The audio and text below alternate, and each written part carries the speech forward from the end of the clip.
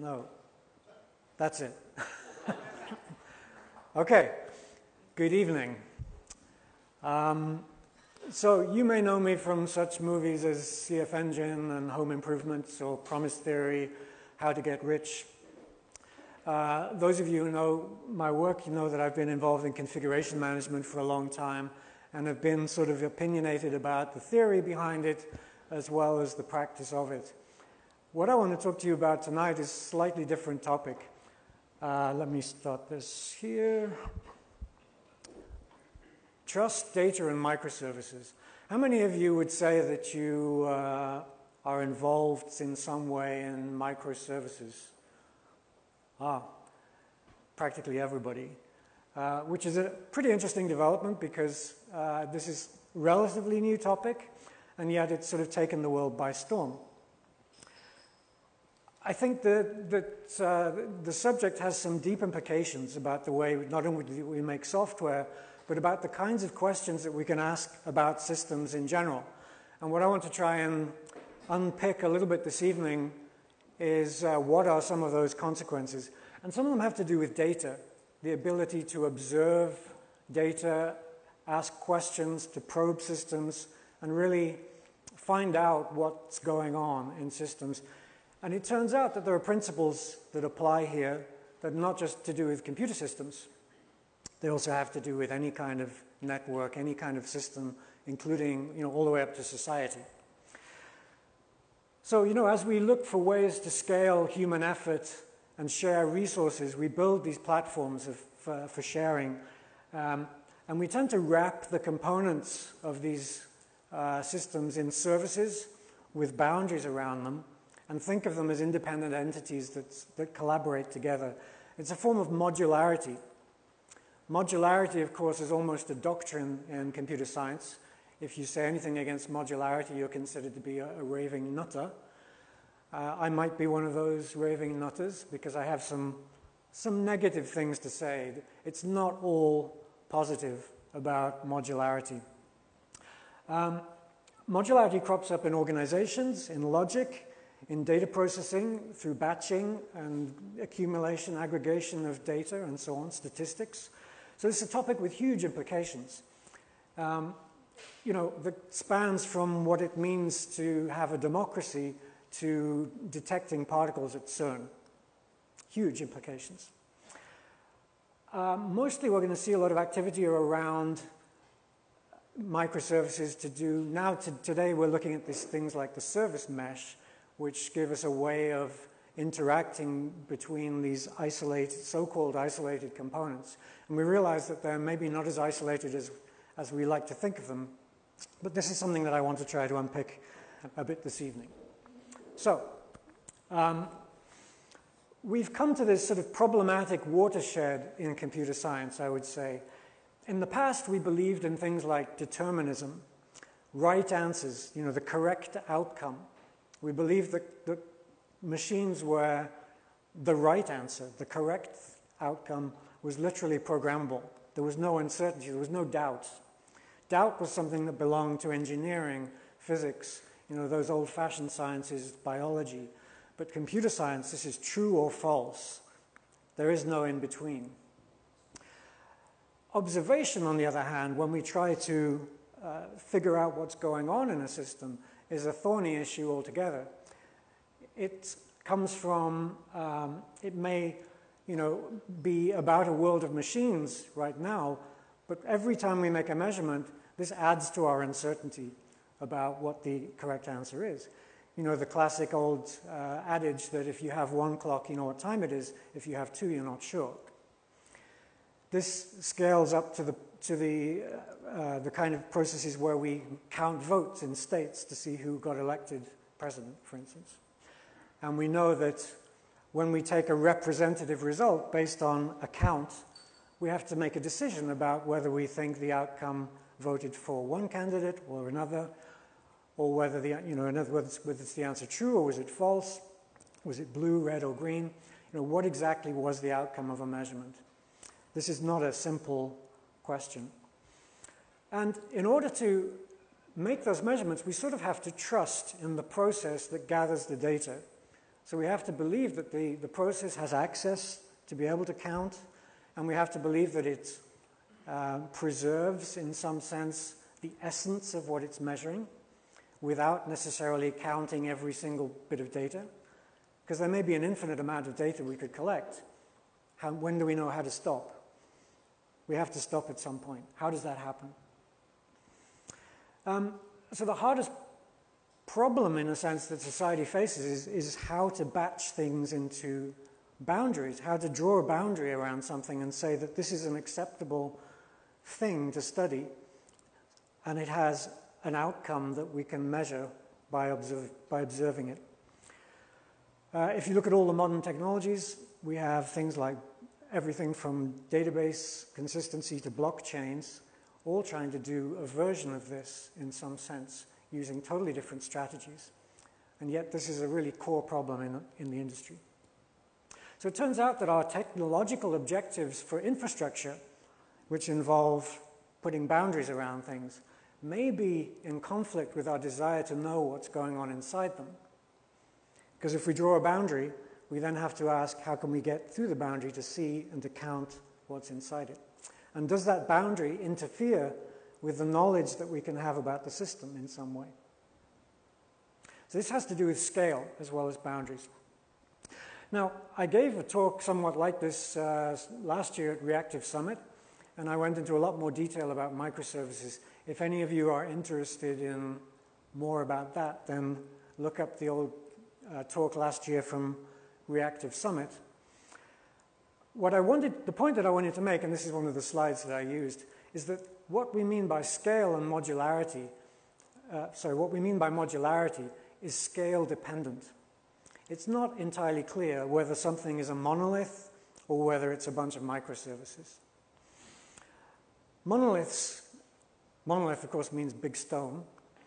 We look at this city, we can imagine it as a kind of a monolith. From a distance, if you're approaching a city, it looks like this large monolithic singular entity because it's surrounded by a bunch of countryside, which is not similar, and then there's something that sticks out. So it's something that stands out against its background. That's what we mean by monolithic. But now imagine you're an invading army coming to attack this city. From a distance, it looks like a monolith, but as you get closer and closer, it looks less and less monolithic. You might start to meet some people who've come out of the city and ask them where they're from. Oh, we belong to the city. So part of the city is now sort of a cloud around it. And as you get closer, you can see that it's made of all kinds of people. And as you attack, you realize that there's a whole army of people firing arrows one by one. And that each one is an independent actor, and it's executing an independent process. And so each one is a kind of little microservice. And yet they all somehow work together. So at what point is this monolith really to be seen as a bunch of smaller services? And at what scale is it appropriate to view this system as an entity or as a collection of smaller things? I think one of the answers to this is related to the boundary. We have to remember that boundaries are not physical things usually. They are related to some kind of a property or a promise. I like to use the term promise because it's easy to understand. You may have people who promise to be part of the city and people who promise to be from outside. That's a virtual boundary. It's not a physical boundary because the people may be spread all around, but people can make a decision whether they're inside or outside. Are you one of us or are you one of them? Similarly, with any kind of boundary that we draw in a computer system, we can say, are we inside this module or are we outside this module? And this notion of modularity or boundary is therefore associated with a particular kind of promise. I might be inside because I'm inside the building, but I'm outside because I don't belong to VMware.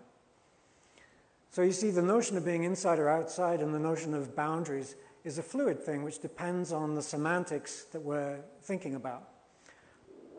This is not the way we think in infrastructure. In infrastructure, we try to build solid walls, and we try to associate the semantics with those walls. We build firewalls. We build data centers, where the geographic location of things is associated with the semantics themselves. But now in the world of virtualization, this is no longer really true. And we have to think again. So when we talk about scaling, we think of separating things for their protection. We like to have boundaries for security. We like to think of isolating things dynamically, so we can't see what happens inside the boundary. So for isolation. We think of separation of concerns, logical separation. I don't care about the details on the inside. I just care about what promises the thing makes on the outside. But what about the outcome? Does the nature of the outcome from some process, for some module, depend on the scale as well? And this is, I think, is an important question that we have to confront in the age of virtualized containers, virtualized processes, data collected from literally, sensors all across the planet. The idea of the physical boundary is no longer really important to us, but the notion of the virtual boundary certainly is, and we need to know how to count.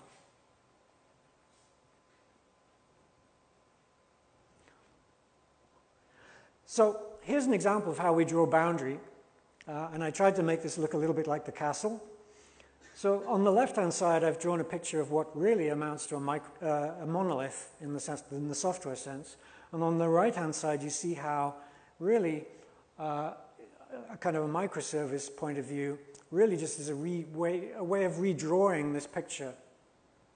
So in the monolith, we have a bunch of developers, the M in the middle, sort of writing the code. You've got a bunch of, the P's for the developers, the programmers are the P's. Peas in the pod. There we go. The monolith is somehow in the middle, which is the code, right? So the code that gets written, that might be a GitHub repository. And you've got a bunch of testing going on along the side. These are all separate individuals, separate agents. And then on the outside of some boundary, you've got some users. And we think of the monoliths really as being the code. When developers talk about monolith, they mean the code usually. Correct me if I'm wrong later. And the developers are somehow outside of this, and they work on the monolith, and the testing, again, works on the monolith from outside. In microservices, we just do a kind of a phase transition, and we mix it all up. We say, now instead of separating those things, those separate logical things, and drawing boundaries around them based on the promise of their role, we're going to draw boundaries around them based on collaborations. So we create these little pizza teams where you have a number of developers working on a particular module, and the testers are very close to them, and they can all draw a boundary around themselves and say, we are a unit. And then each developer is related to a particular module, and we just sort of mix it all up. And now all we've done, it's exactly the same actors, exactly the same promises, we've just redrawn how we believe the boundaries are, or where they are. So actually the microservice and the monolith, they aren't that different. It just depends how you choose to look at it. The reason, of course, that we do this is that developers have a cognitive limitation. They don't like to look at too much code at a time. And so this nice story came out of Netflix and other companies about having dedicated programmers for each module. The problem is that in most companies, they don't have that number of programmers. So it's the same programmers working on all the same modules. So actually, these things aren't as separate as they look. These are simply roles, and we understand these diagrams as only promises made by certain virtual entities. It's not a real representation of how the system works. Let us also remember, if any of you are laboring under the misunderstanding that these are somehow security barriers, that there are all kinds of covert channels between these different entities, out-of-band things, phone conversations, text messages, etc., etc. So this is in no way a model of security, and yet we often present it as such when we talk about microservices.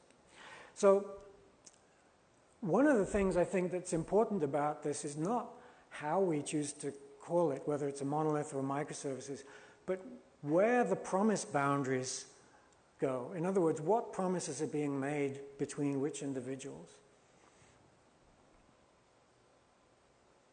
how we scale infrastructure has a lot to do with this, all the way from the mainframe up to the modern day service mesh, if you like.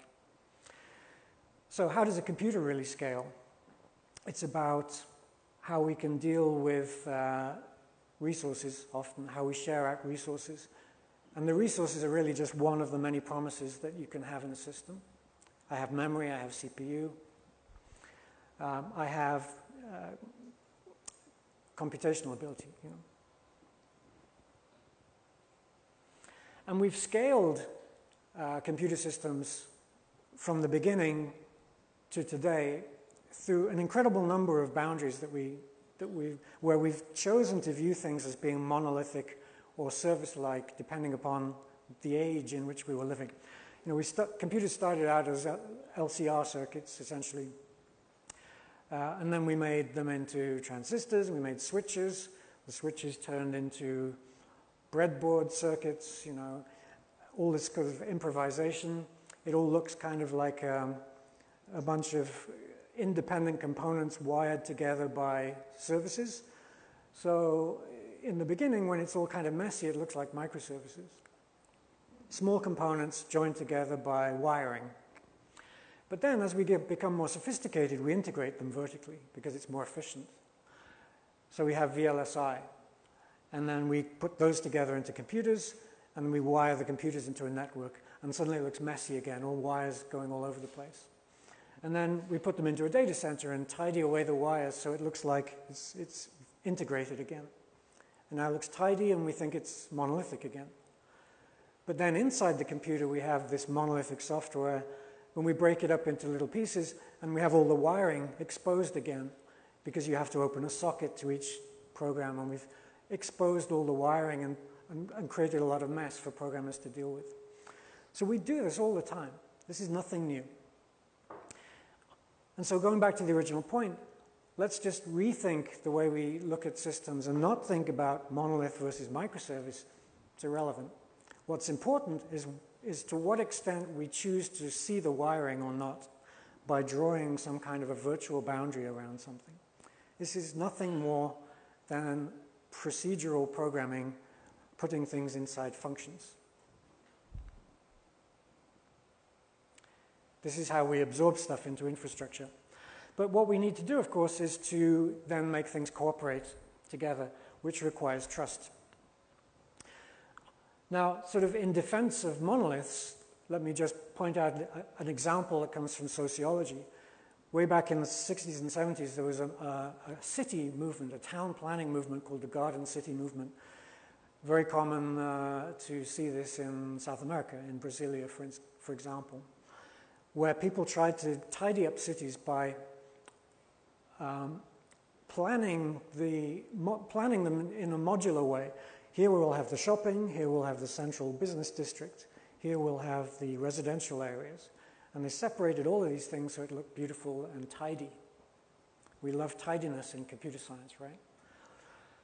But it was a total failure, because what happened was that everybody ended up sitting in traffic. Everybody needs to go to work at the same time, everybody lives in the same place, they're all in a car trying to go from one part of town to the next on the same road, and they end up with exactly the problem we have in computing, which is that the network becomes the bottleneck. So why not redraw these boundaries and make it more efficient? How would we do that? What would it look like? Well, my favorite example is your average Chinatown. This is a picture of Hong Kong. Any of you who've been to Hong Kong, or even, you know, Chinatown in most large cities, it's kind of chaotic, it's kind of messy. Everything is all packed together in a tiny space. It looks like a bunch of neurons interacting, you know, on top of each other. It's like a brain. It's not like a nice, tidy garden city collection of modules. But it's so efficient. It's economically prosperous. No one has to go very far because everything is within arm's reach. And it's buzzing, it's alive, it's vibrant, it's all of those things. But if you scale out Hong Kong, if you zoom up into the air with your drone, all you see is an island.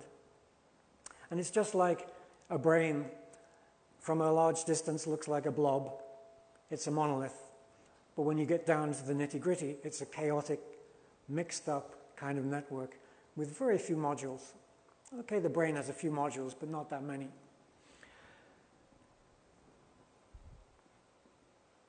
So nearly all data processing tries to do this in a different way. Because we believe in this doctrine of modularity in IT, we try to batch data into comfortable blobs, if you like, comfortable regions. We try to modularize functions into servers, into services, perhaps scaled somewhat through pods and other abstractions. But ultimately, we're generally obsessed by the semantics of the story rather than the dynamics of it. And by that I mean, we're not too concerned about how the amounts, the quantitative variables scale. We focus a lot on whether we understand. And this, of course, is the point about cities. The garden city might be easy to understand. It's easy to draw a map of it. It's easy to plan. But the messy city, the chaotic city that's really hard to draw and to understand is the one that works better when it comes down to it. We still need to learn that lesson in IT. So there may be a loss of clarity when we start aggregating things together, but this is efficient. Do any of you work with data processing? Big data, analytics, machine learning, etc., etc. These are all sort of common things that we're starting to use a lot of now, right? The vision of being able to use data. And data are basically a big messy blob coming out of the world like your Chinatown. But we want to try to turn it into something modular, something like a summary of something that we can identify, a pattern that we can identify and recognize. The reason is, the fundamental reason is that when we aggregate things into nice blobs, we see the stability of it. We see something that doesn't change too much. It looks recognizable. When we see chaos, we don't recognize it except that it's, a lot of information. So it's a strategy for understanding, in a sense. And this is in conflict with the desire to actually see what's going on. If you think about in the third world, in the developing world, we see a lot of shanty towns filled with all kinds of random places with all kinds of services going on. What we do when we build a city is we refactor all of that complexity and we try to modularize it. So we try to absorb housing, transportation, insulation, and all of the themes on the left-hand side. We try to rebuild them in a more comprehensible interaction model, like a set of clearly defined service interfaces on the right-hand side. This is our strategy in IT. But this strategy is confounded by the scale. As it gets bigger and bigger, it gets harder and harder to make that simple transition to simplicity again.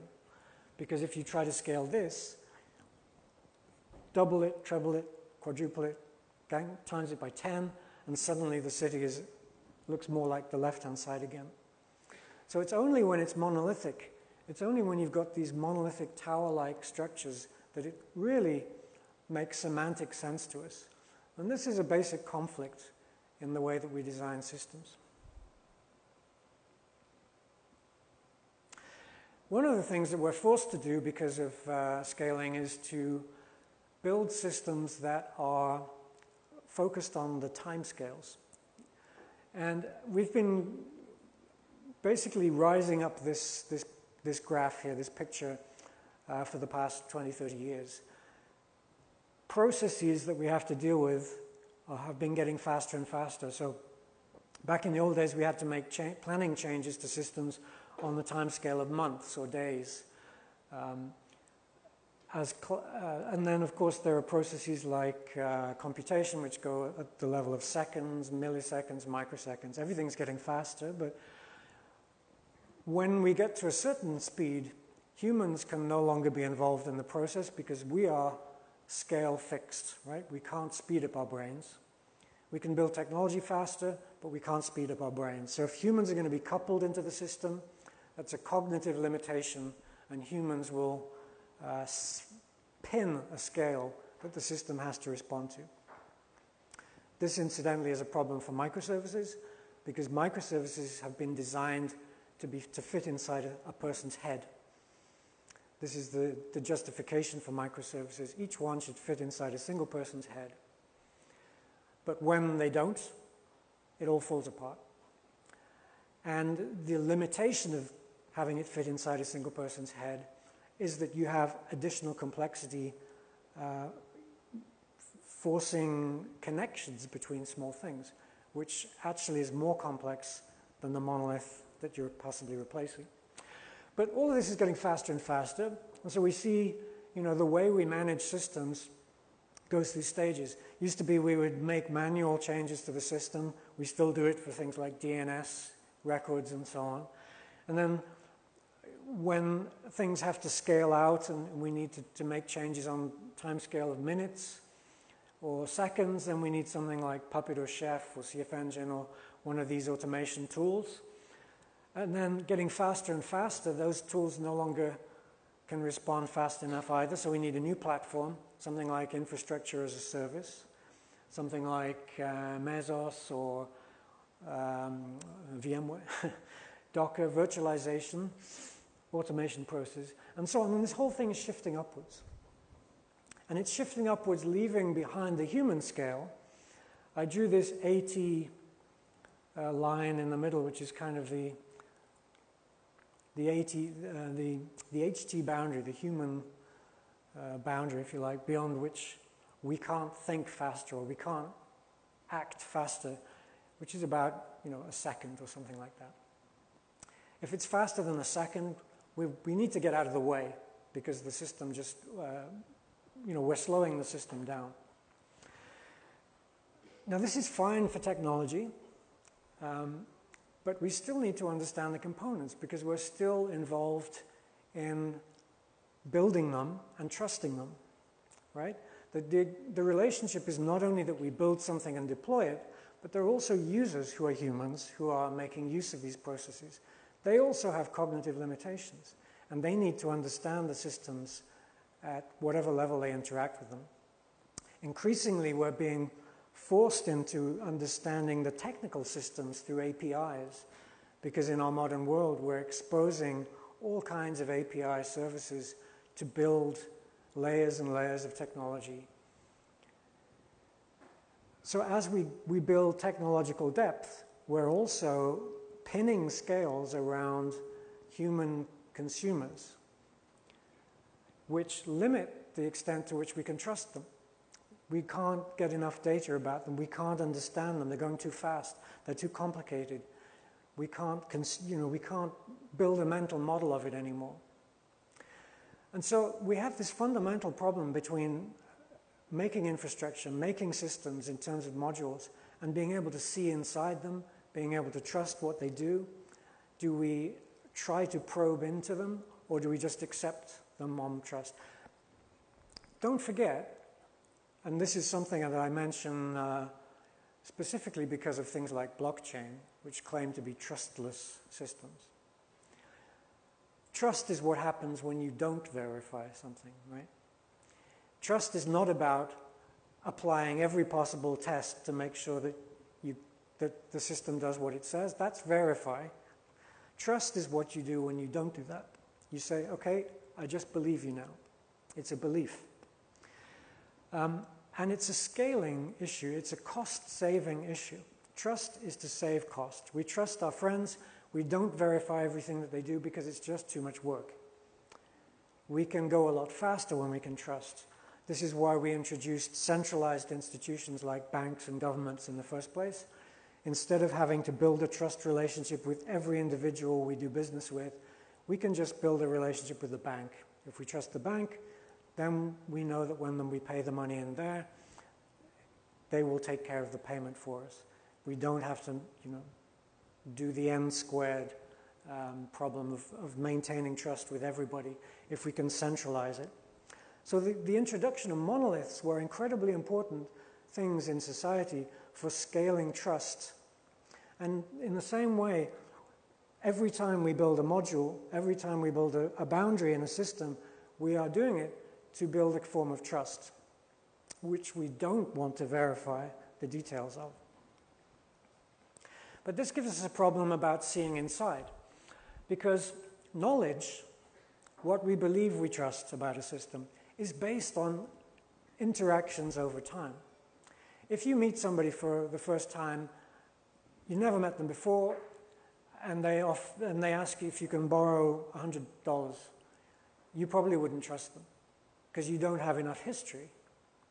But as you interact with them again and again over time, you build up knowledge of their patterns of behavior, and you understand how they're likely to behave in certain circumstances. This is what we call learning. It doesn't have to be machine learning. We can still do it with our brains, right? But it's learning. It's the accumulation of experience over time by interaction. That's knowledge. So we have to have a long-term investment in an interaction in order to build trust, which means there has to be a certain stability of the system over time in order for us to build up that knowledge. This is something that we are eroding through infrastructure sharing.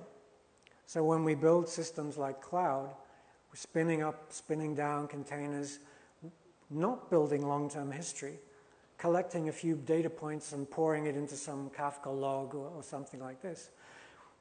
We may be collecting data, but we're not collecting data about the same thing anymore. We're collecting data about a lot of random, similar things which are not entirely the same.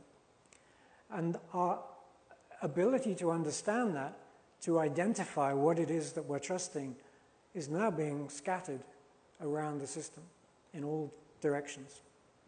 This is really the problem that we're facing with cloud today. I like this picture just because it kind of shows how systems evolve in terms of commercial activity. Well, when we start doing something, whatever it is, whether it's a startup or farming, we get involved with our hands because humans like to be involved fixing things. Eventually it becomes too much work. We build machines to help us. And we build machines that do it in sort of imitating the way that humans would do it. And then we realize actually the way humans would do it is limited by human scale. We don't need to be limited by that. We can just redesign the whole thing, take humans totally out of the loop, and make it look like something else altogether and make it very efficient. So in a hydroponics lab, for instance, in a hydroponics farm, you've just reprogrammed space and time to grow plants. Totally without human intervention. It's all fully automated, and it's way more efficient. But you walk in there, it's kind of hard to understand what's going on. We don't see the processes because they're not on the human scale anymore. This is sort of the fate of computer systems. If we want to scale computer systems, they will end up looking like this. I mean, it already looks like a data center, right? And yet we cling on to this picture on the left-hand side because we want to be involved. So we're always having this tension between this monolithic interaction on the left-hand side because we are human, and this microservice interaction on the right-hand side in which humans have been exorcised completely from the system. But now compare this to what we're doing in computer science now, where we're building microservices around humans. So we're embedding humans in every plant pot. You know, we're putting a little micro farmer inside every plant pot to manage each module independently. This is not really the scalable way to do it. This, on the right-hand side, is VLSI for farming. And that's really where we're going to come back to. I think personally, and I've said this many times before in talks, Mahesh was saying I was controversial, so let me be a bit controversial. I think that microservices, as we understand them today, are a temporary aberration in the history of software. The next thing is that we'll develop a language that will span infrastructure, will allow us to program space and time, essentially, to compute the things that we want without human intervention. There will be a language that can cope with the purpose of this, and it will compile into all of those interactions that we're currently managing through pizza teams, having meetings with other pizza teams to design an API, and then calling them up, and all of that overhead. So there's really no way around that. But there's an important point here as well, and that is that when you draw these boundaries around systems, you don't really see into them very clearly. And you can build a system that reasons based on data collection, but if your data collection is compromised by the very structures that you've used to build the software, how can you trust the conclusions that you come to? How do you know, if you have some code that says, if data value that I computed greater than threshold that I decided, then do such and such, else do something else. You've got like a knife edge, a threshold, above threshold, below threshold, totally different behaviors in your program. And this is an instability, because if you're not able to measure that condition in a stable manner, if it depends on the scale at which you look at the system or the scale at which you've instantiated your service, how can you possibly trust that if-then-else statement to give a stable answer or a predictable outcome? Are you really reasoning, or are you just creating an instability? That's why I spend a lot of time when talking about promise theory or promises in computers, trying to get people to understand that it's the uncertainties in systems that we need to address. And the design goal of a system that we can rely on, that we can trust, if you like, is stability. We build aircraft for, like the 747, to fly basically in a straight line. It's predictable, straightforward, we totally understand it.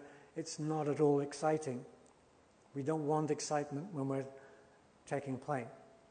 We build fighter jets to dodge missiles, turn on a penny, fly loops or whatever. We definitely don't want to do that if we're building a service out of it. That's a totally different model. But if we're building business services, society services, commerce, you want that stability of the 747. We're compromising that through the kinds of models that we're trying to build now. A very important thing that we do all the time now in data analysis is to what we call dimensional reduction. You pour a whole lot of information, like that crazy Hong Kong picture, into a neural net or a big data analysis thing, and you classify it into a number of outcomes: cat, dog, human, virtual machine. You pour a whole lot of images in it, and it will identify what it is. So you've gone massive number of possible variations into 4 possible variations, dimensional reduction. Now we should start to see that how you do that, the process by which that happens, is a potentially unstable process, which will depend on the way that you draw boundaries around the lumps of data, the sources of the data, and exactly how you piece that together. When we isolate a program inside a Docker container, we've cut it off from the larger pattern of traffic that we used to be able to look at to see the patterns of user behavior. We can no longer see that. Every signal that that container sees looks like an anomaly because you can't see the big picture anymore. This is a problem if you're trying to collect data and understand the behavior of the service as a whole. Similarly, if you're not allowed to talk to your neighbor because you have weird security practices in your company, you can no longer see the big picture about your company and understand its sort of mission statement or something. Scaling has critical importance on not only how fast things go or how big things can get, but actually on the semantics, the interpretation of what you can say about them, whether you determine something to be true or whether something turns out to be false. So we have this sort of, very black and white dichotomy which just no longer makes sense to us on a statistical basis. This made sense when you literally had a tiny number of states that you could distinguish. They were countable. When they're not countable, they start to become ambiguous. If these circles represent the scale at which you're looking at the system or interacting with the system, and you say, am I measuring true, false, or some other value? Well, the circle on the top left is just white, so maybe that's true. The big blue circle contains black and white and yellow. Oh no, what's this? Suddenly we've even got a point that doesn't fit into black and white anymore. And actually there are almost as many whites and blacks, so can we say it's true or false? Or what's going on here? How do we even ask the question true or false anymore? Trying to visualize the problem that we face every day in monitoring systems and trying to comprehend them through digital measurements as we scale them up and down, as we probe them over different time scales and different spatial scales, if you like, or instance scales. The simple ability to distinguish between true and false melts away because it just becomes a lot more complicated than that. This is going to affect the way that we draw conclusions in AI, in machine learning, in analytics. The problem of inference, if you like, causation about what causes something else, the origin of a particular outcome, the reason we chose a particular path in a program, all of this is now vulnerable to scale. This is something that we have to confront, and we're not really starting to do it. You know, a cognitive system, which is increasingly important, is one that has sensors. It's sampling the world around it. Might be, you know, IoT stuff, home sensors, measuring how many times your cat goes in and out, or it might be analytics from a web page, user clicks on different buttons and so on. Whatever these sensors are, they are measuring data, and the way we choose to measure it, the frequency we choose to measure it by, how we choose to batch it into groups, how fast we choose to process it, all of these choices, these policy choices, will affect the nature of the outcome, the conclusions that we draw from those data. This is nothing new. Statisticians have known this for a long time. But we've gone from, the key transformation is we've gone from computers which were digital, and through scale, they've suddenly become statistical.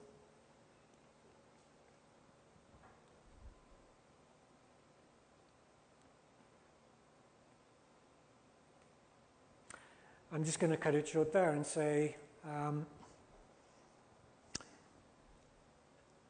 limiting our focus on small things, which is the current trend, microservices, containers, modules.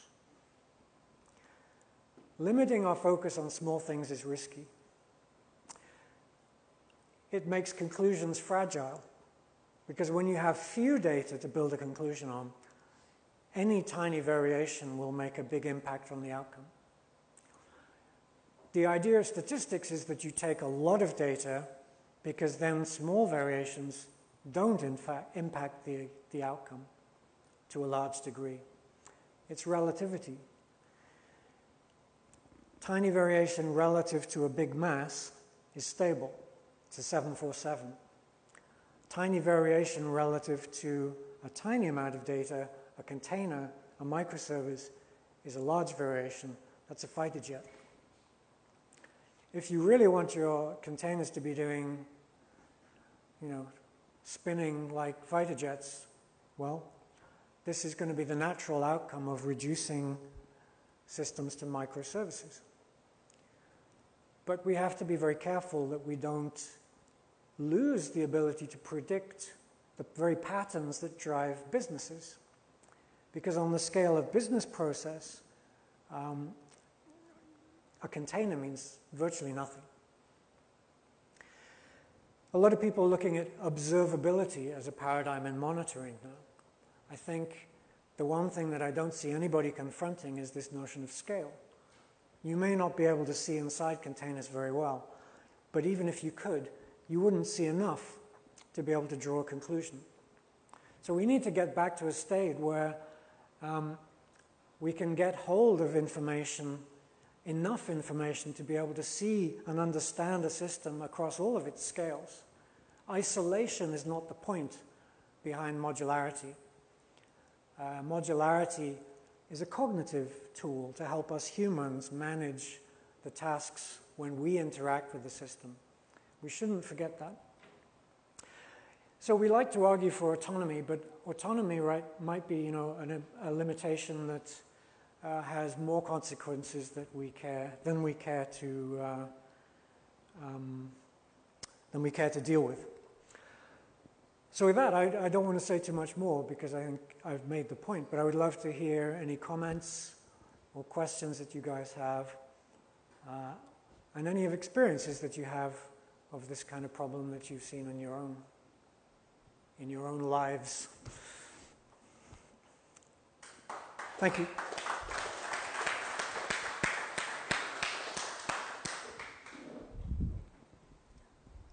There's a mic here, we can run down with this question. Anybody with a question, just raise your hand.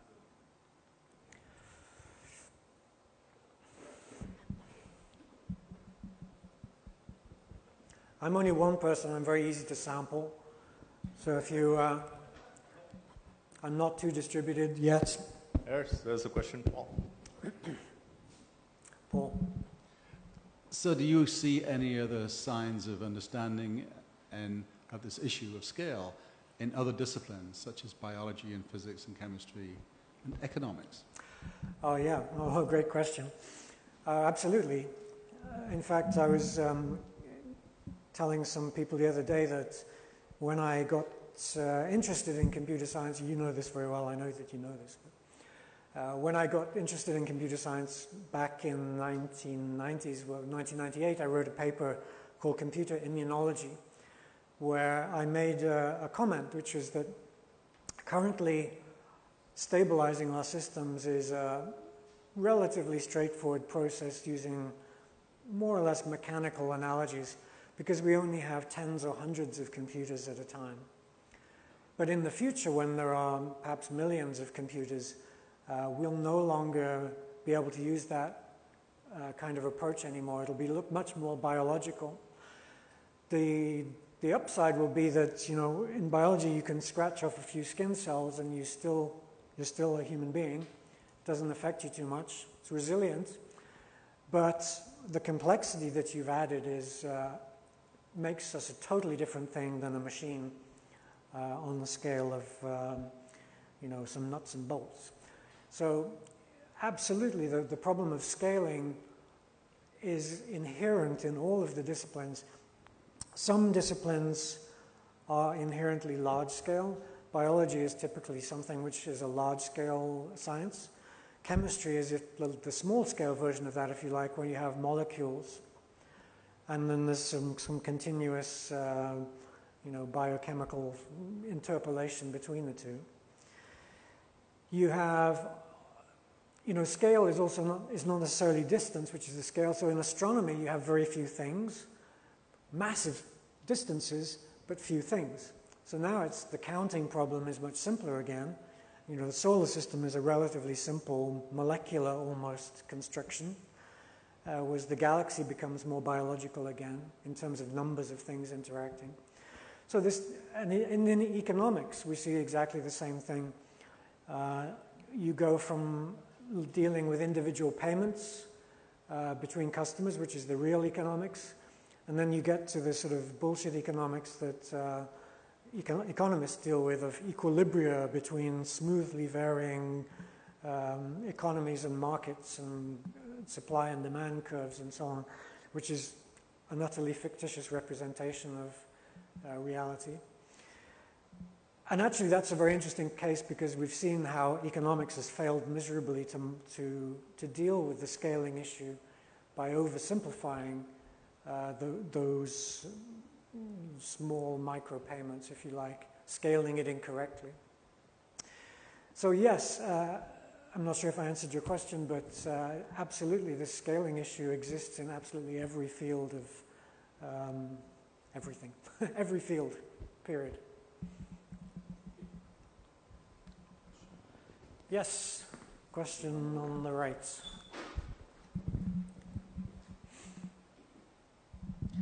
So I was really interested in the conversation around promise and trust, where I've seen, let's just say hypothetically, services that appear to be reliable, and a service that stays up for a while, and so therefore everybody trusts it, perhaps incorrectly. And I'm just sort of wondering how that fits into.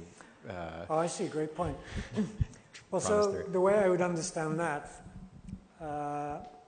is exactly what promise is persistent in that case. So the promise that I am up, I'm available, the availability promise is kept, but maybe it doesn't keep its other promises, like maybe it has a memory leak and it doesn't actually let you log in. So it doesn't keep its promise to let you log in. And then you start to measure it along these different axes. So every promise is kind of a different axis, different dimension, if you like, of the problem.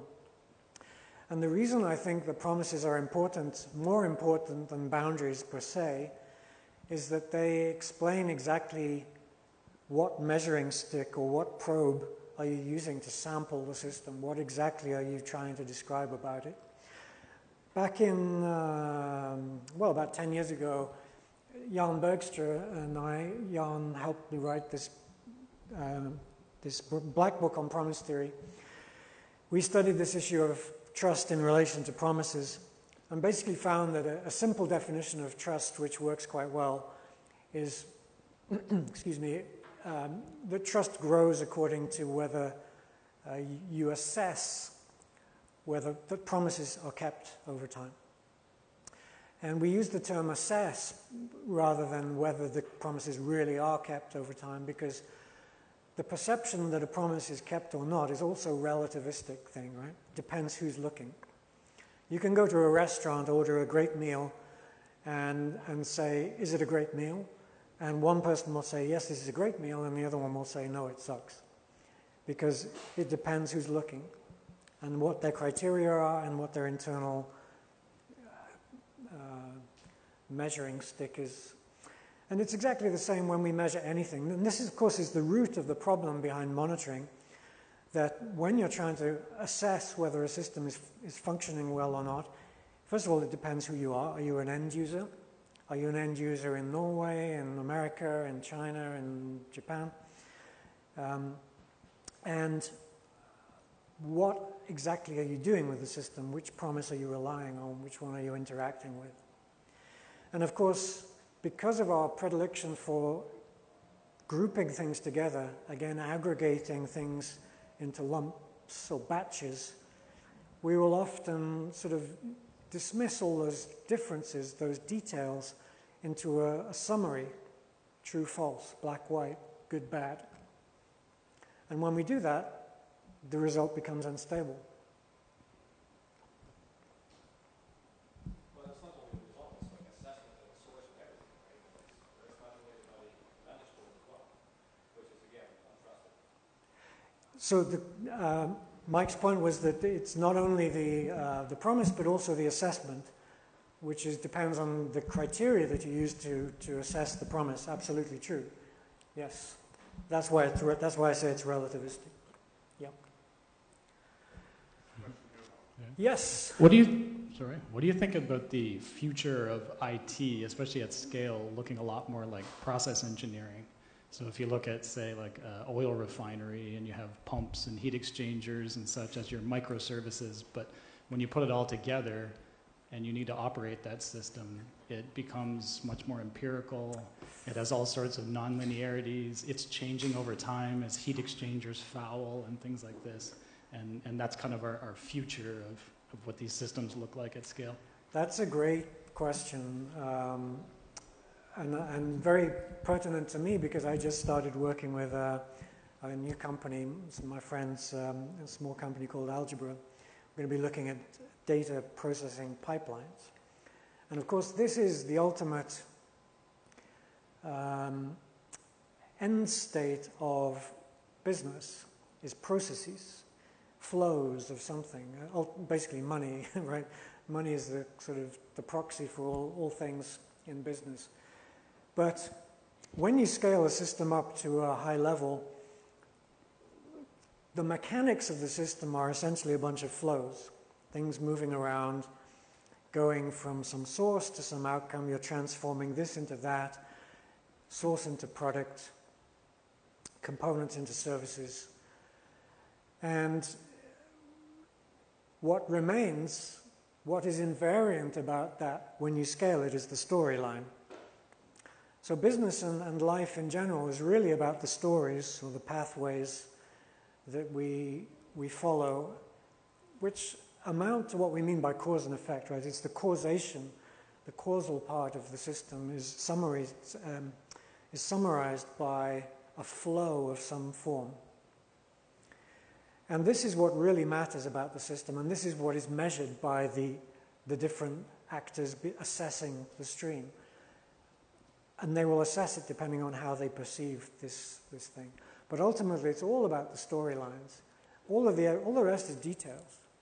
You could replace, presumably, you could replace all of it if you got the same outcome. So at the high level, it's all about semantics. In other words, the story that we're telling.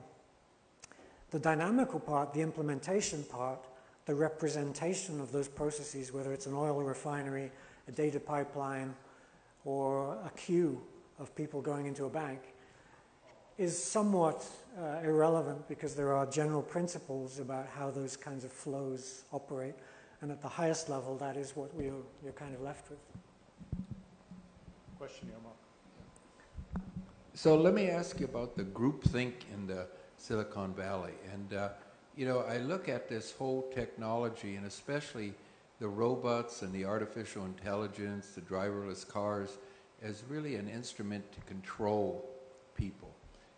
If you have driverless cars, somebody could just sort of say, hey, you can't go someplace. If you have robots, you could enforce discipline or non-conformity with the established norms. Sort of like San Francisco. If you're a conservative, you basically have a hard time surviving there. So it just seems like those kind of advances could well be instruments of, a totalitarian country like China. So what do you think, looking 10, 20, 30 years into the future, what's your observations on that? Great question, huge question. So obviously whenever you introduce a tool or a proxy for some form of activity, it can be used for good or for evil, or for benefit or for the opposite. Exploitation, I suppose. Self-driving cars could be a way to prevent people from being free. Depends kind of who controls those cars in some sense. I don't think there's anything intrinsically about that idea which limits the free expression, because if you think about, well, except for scaling. So if you think about democracy is really, we say, okay, we'll make a bunch of votes. Not everybody can decide, but we'll take the majority, and then everyone else will just have to like it or lump it. You can discuss whether or not that's fair, just, and so on, but it's a process which at some level can be described as being impartial. And often it's that impartial aspect which we feel we can, if we don't trust it, then at least we accept it because we can't think of anything better. Of course, some people will always want to fight against it and have their own way, and then, but then it's about the stability. Can we generate a set of circumstances in which enough people are happy with this system in order for it to be stable? And this is culturally dependent, right? So you mentioned the difference between East and West, Western democracy versus China, the party in China. And I find I travel a lot between China and the US, so I see those systems quite differently than I did when I was younger and had a sort of more cartoony understanding of it. But on the one hand, you can see that China offers a huge number of services to its people that are sort of absent in the West. And at the same time, it limits them in ways, treats them like children, you could say. And to some extent, they kind of go along with that because they're so used to it. They don't feel it's necessarily a limitation, unless they've seen something else. You know, it's all very culturally conditioned. Whereas in the West, we think it's awful, and we're fighting for privacy. You know, if Google has access to my name or one picture of me, it's terrible. Some people don't want any pictures of themselves on the internet, which I find sort of bizarre, because you go out in the street and people see you all the time. That's not a problem. So we're very, very uneven and irrational in our judgments about what's right and wrong, and culturally conditioned. So I don't think it's possible to answer that question in a simple way. I think it's a cultural phenomenon. Just one more question. So you talked about how the involvement of humans is inherently a limiting factor because humans, we can't speed up our brains. And then you also said that microservices will be seen as a temporary aberration in the long term because there'll be a language that will let us code space and time without human involvement. Can you expand on that a little bit? Like, what would that look like? Do you want me to expand in space or time? So I think that right now, because we are at that kind of breadboard stage of wiring things together still, we don't quite know exactly how to do it in an efficient way. You know, we haven't figured out that photographic technique to do VLSI in the cloud yet.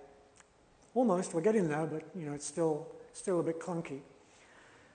We're still at that stage where we don't quite know what we're doing, so we are happy to wire things up manually. And this is the human journey, right? We get together in groups, we innovate, we make amazing things happen by getting our hands dirty.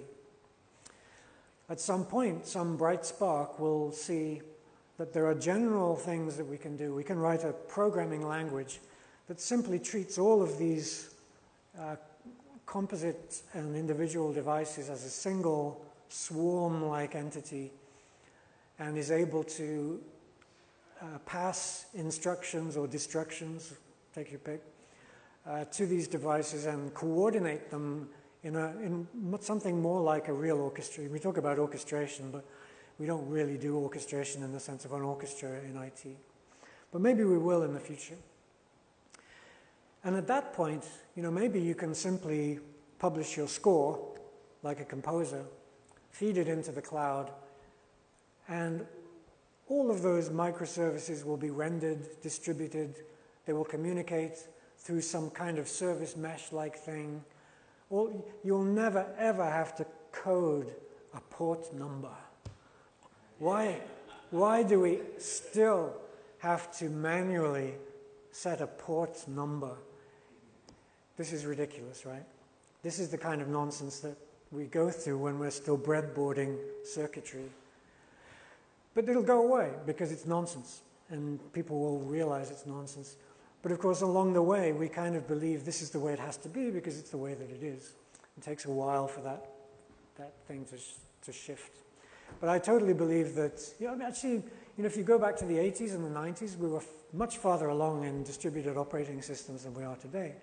Things like Plan 9, of course, is the famous one, but there was Aurora and Spring OS and all kinds of different fancy operating systems that totally took away this idea about where and when a program was running, just scaled it.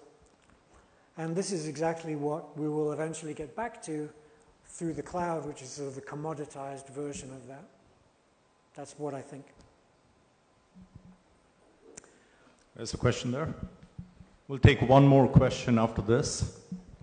There's always one more. So I think it's interesting that you mentioned aviation as an example, the Boeing 747, because my understanding is Airbus will build or any fly-by-wire system, 3 instances of the same system, maybe even implemented by different teams, so that if there's a bug, there's some kind of quorum that happens. Do you think there'll ever be a point where humans will trust whatever the magical language is that defeats space and time, will trust that enough to build that into airplanes so that we don't have that physical separation? Do you trust Chinatown?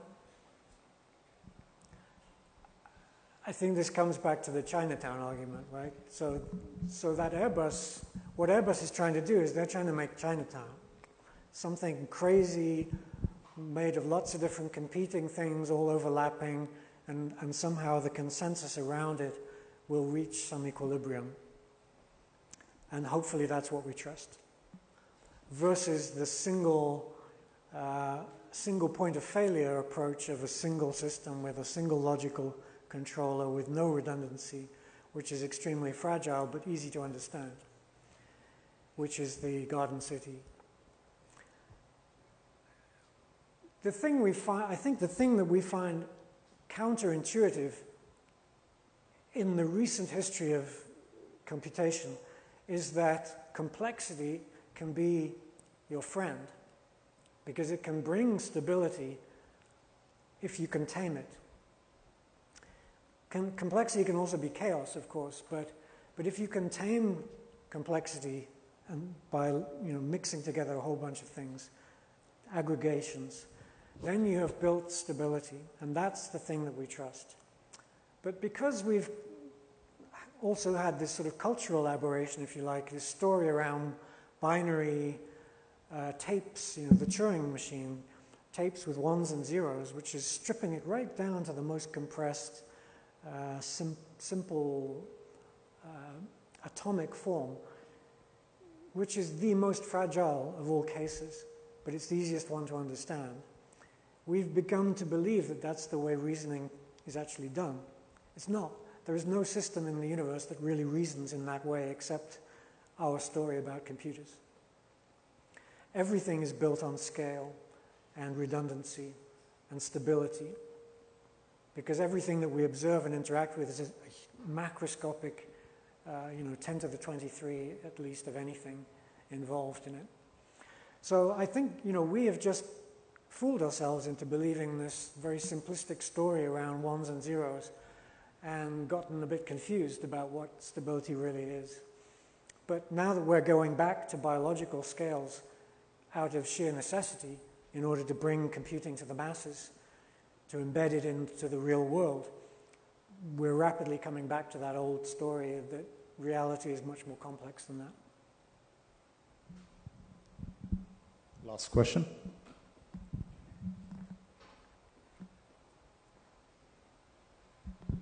So, how do you think about system failure as systems scale? In particular, what I found is as systems, like dealing with big microservice architectures, as they get more resilient, the failure modes get weirder, and it requires more and more human expertise to be able to diagnose and to mitigate problems.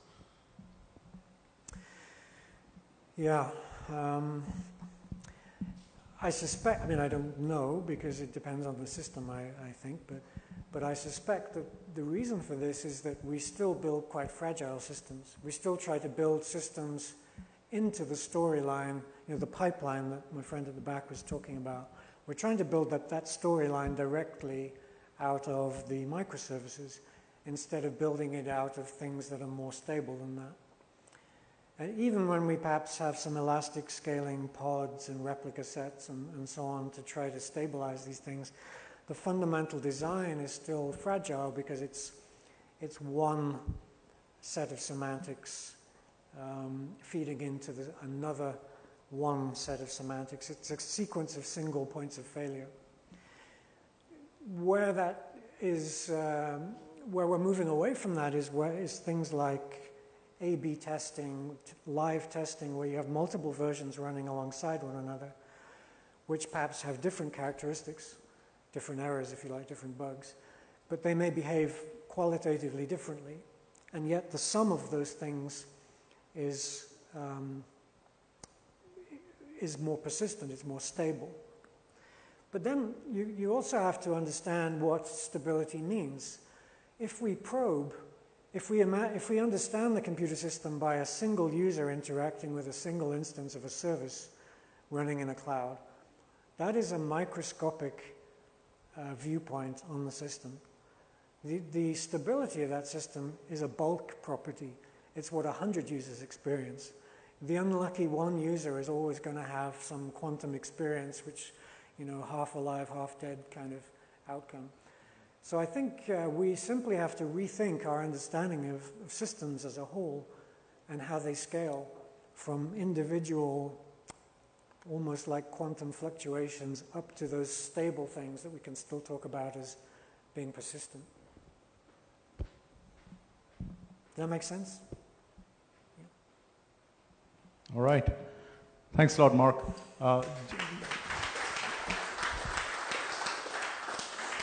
So in closing, just wanted to make a few comments. First of all, thanks a lot to VMware for making this happen, for sponsoring the event. There are two folks in particular, Elsa sitting at the way back there, as well as Kripa here with VMware Code, and they went out of their way to help make this event a success. And then last but not least, I call him my dear friend, Mark. Thank you so much. This was so illustrative and so good. Thank you so much for coming down and sharing some of your thoughts here this evening with us. Thank you and good night, and we'll do this again.